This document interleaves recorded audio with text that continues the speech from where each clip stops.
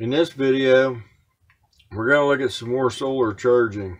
I did a video a while back about solar on the side and what it actually meant. I'll put a link down below so you can see it if you haven't seen it.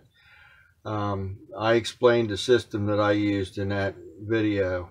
I had a lot of people comment about that and wanted to see more about it. So last night we had a chance to go and we actually boondocked.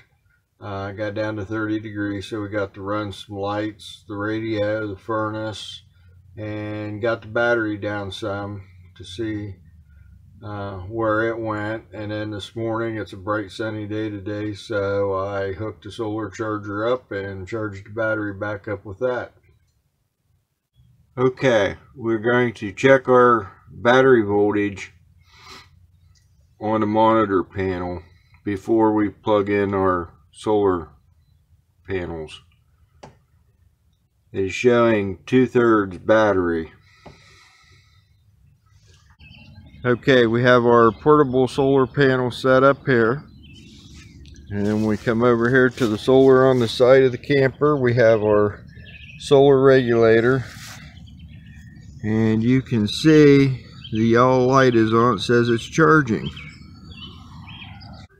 With the solar charging all set up, we come back in, we push the button and verify all 4 lights is on, which means that it is charging the battery.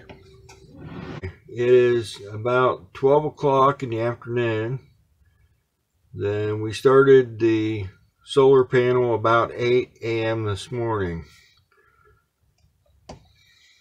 Now we're showing a full battery.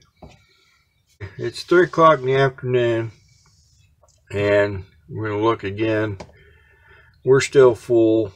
I think it's got the battery charged back up to about where it was when we started yesterday.